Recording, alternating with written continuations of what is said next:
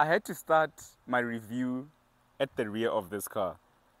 Chery Tiggo 8 Pro Max. Welcome back to yet another video, by the way.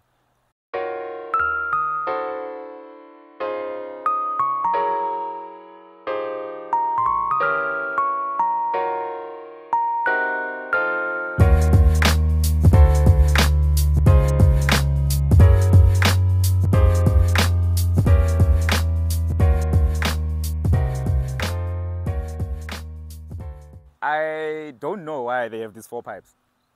To be honest with you, I have no idea why they have these four pipes, because it's just for aesthetics. Like, if it made some sound, I'd appreciate it. But like, it's just, they are real, trust me. Like, you can literally put your hands in both of these things. They are real, trust me, right? But why? If they don't make any sound, or why put them on? But I think it's such a good looking rear end. That's one thing I'll give them that. And I think that obviously then added on to that aesthetic.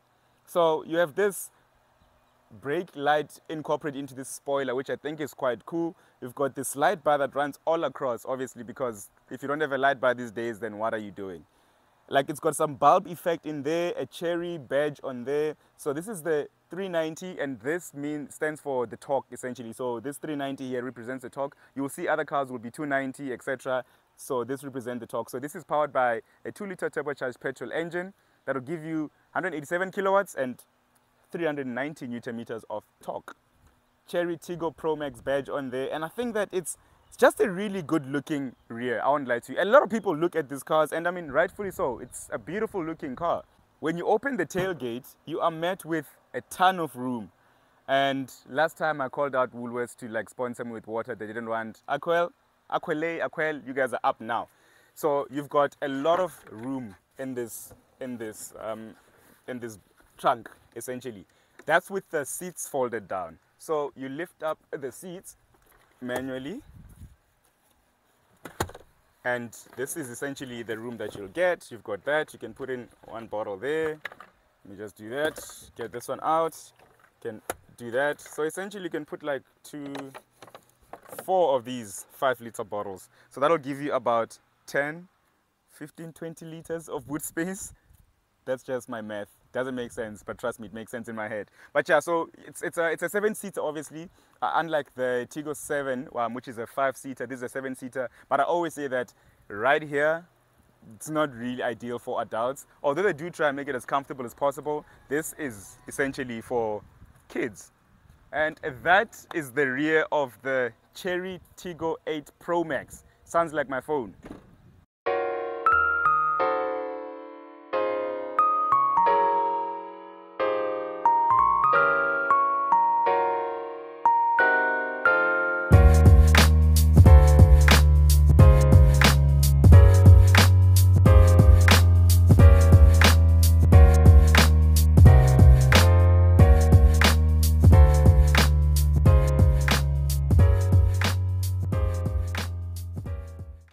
So coming to the front of the Chery Tiggo 8 Pro Max, you are met with a very similar front end essentially than you'll see in the Chery models. Got these L-shaped daytime running lights with LED headlights. This will do the auto beam so that you don't dazzle other drivers in front of you. You've got your indicator lamp right on here, which I think is quite cool, as well as some, some functional, well, non-functional vents essentially on here. This grille with these chrome effects, this actually illuminates at night. This logo illuminates at night, which is why, I don't know, it's cool, I guess. You can show your friends, hey, look like what my car is doing in front. But I think I like that a lot. This almost splitter-ish in front with your parking sensor as well as your adaptive cruise control sensor on there. But I think that it's a quite cool looking front, especially in this paintwork as well. You hardly see this green paintwork, so I just think it's like some really good looking front. You've got some creases in the bonnet which give it also like a mean stance. If you see just on here, this crease that goes across here as well, which is quite cool. You've got these 19-inch alloys, which I like a lot. I like these alloys a lot, and I mean just the rubber as well on this. These are the Cooper tires, which are very comfortable of driving in the road, etc. But I do like this alloy design. You come across the side, then you've got this. I'm so sorry for the noise in the background, but you've got this wing mirror here with your indicator lamp in it, as well as your camera for your 360-degree camera. You also have these roof racks on top, which are quite cool, and keyless and entry and keyless go into the car. So yeah, that is the overall aesthetic of the Chery Tiggo 8 Pro Max. I'm going to jump inside and show you the interior before we take it on for a drive. But I do think that for 700,000 Rand, 700,000 Rand, the Chinese are not here to play, guys. I understand why the Germans are shook. Bam, let's jump inside.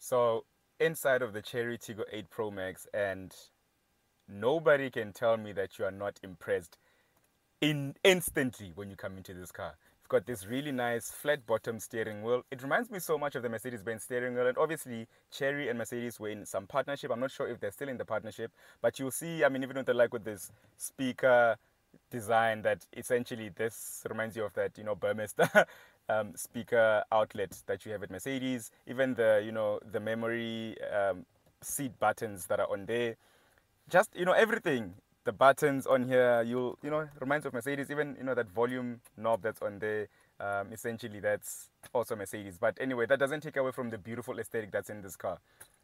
A really gorgeous, especially in this brown faux leather that they have on here. So in terms of your climate control, you use it from on here. So you can just swipe on there and then choose whatever mode you want to be in.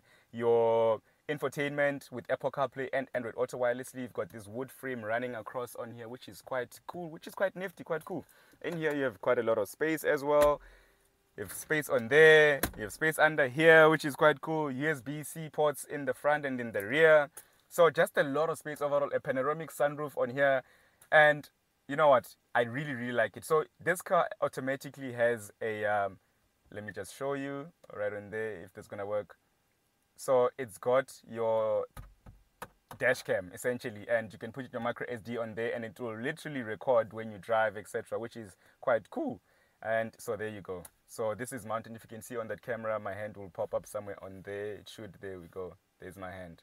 So that is the dash cam that's on there, and it'll record everything and take pictures, etc. So that is quite cool. But otherwise, you've got your navigation system on there by Turbo Dog, which is not bad and not too laggy. Everything else, is just standard. You can control your ambient lighting, your music, your 360-degree panoramic. I need to put it on, but you've got a 360-degree camera and you can connect on there. So just a really functional infotainment. The icons are big enough as well, which is what I like. So you can easily, since everything is integrated into the system, the icons are big enough for you to press and just swipe through, etc. So that is quite cool. You also have a voice assistant in here, which I won't press now, and it's quite cool how she moves around, or how he or she moves around. And then your digital driver's display, gee whiz, your digital driver's display in here, which will show you everything. The one thing I don't like is that when you do switch through different themes, it switches off your music to switch on to that theme, and you're just like, why are you switching off my music? So that is quite cool. A Chery logo into there, but a really nice interior, guys. Like, the Sony sound system in here is a banger. The seats are comfortable. You've got these really nice pillows that can fold essentially, so you can just fold it like that. It's just quite cool to essentially shape your head. So I am impressed with how the interior is. They've done a great job with the interior, and this is why people buy these cars for 700,000 Rand, guys. Yeah, no, I'm fully impressed with the interior. And I mean, even in the rear, Vico sits, and this is my driver position, and you'll sit comfortably as well. So yeah, I am fully impressed with this car. I have never been as impressed with the Chery models. I mean, I've driven now back-to-back a 7 and an 8, and I'm just like, I understand why these are such volume sellers for the Chery brand, and why they keep on bringing so much more other cars into the country, because obviously people are loving them, and rightfully so.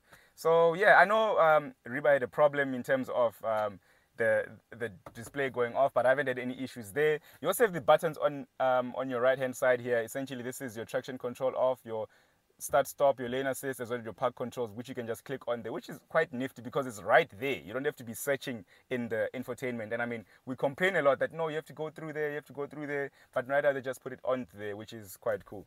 So yeah, guys, let's go for a drive, and then I'll give you my overall impressions. But kudos, Chery. So you join me inside of the Chery Tiggo 8 Pro Max all-wheel drive. And the one thing I really like about this car is the way that it drives. I'm not going to lie to you. I was pretty bummed out by the front wheel drive, right? The Tiggo 8 Pro. There was a lot of wheel spin, obviously. It had a lot of power. And this all-wheel drive is what was needed in this car. That is what was definitely needed.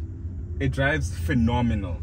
And even with just, you know, how it soaks in road imperfections, these 19 inches wheels that are on here are good. It, you know, it drives smooth. You know, you've got lane keep assist, adaptive cruise control, all the nice gizmos that make a car. And for 700,000 Rand, I understand why this brand and the incoming Chinese brands are giving the other brands such headaches, because this thing drives perfectly. I mean, there are some imperfections, like I mentioned, in the interior where you have to dig through things, but it is pretty simplified. It's not a hectic thing. And then there are things like this indicator, when you indicate it, it goes really loud, which like can be a bit annoying. Otherwise, it drives really well. The 7-speed dual clutch gearbox, perfect. I love it so much. And you know, not a CVT obviously, as opposed to their Tiggo 4. So that is quite cool. Listen, man, I can't complain. Yo, but you know what the bigger problem is? The fuel consumption in this car. It is where the Chinese are still struggling to perfect our market. That's where they're struggling. They do claim about 11, but yo, I've been doing about like, at times, essentially like 14, 15, and that's not even me trying to push the car. That's like, you know, just average driving. And yeah, no, it's a problem. You get about 480 k's of range on a tank. So I think once they do perfect the fuel consumption issues, then they have a well-rounded product. Otherwise, this thing is perfect, man. Drives like a dream. The sound system in this car is perfect. That Sony surround sound that they have in here is brilliant. I mean, it gives off a really nice vibe in terms of, you know, it's premium. Although these are like, you know, 4 leather seats and whatever, but they do make it look like it's premium, like it's perfect. So I am really pleased with how this car drives. You've got various drive modes, and obviously because now this is a 4-wheel drive, you've got, you know, and entered. There's that sports, normal, eco mode entered. You know, so sports mode entered. And also that I don't like it. Like, why must you tell me that voice? Mode entered. Just switch to the drive mode without telling me, man. It does get annoying. But yeah, I mean, all-wheel drive, so there's no more wheel spin. Drives perfectly off the line. 187 kilowatts is a lot, and it's perfect for this car. So yeah, guys, thank you for joining me in another review of the Chery Tiggo 8 Pro Max. Please don't forget to comment, like, and subscribe, and tell me what you guys want to see next. See you on the next one.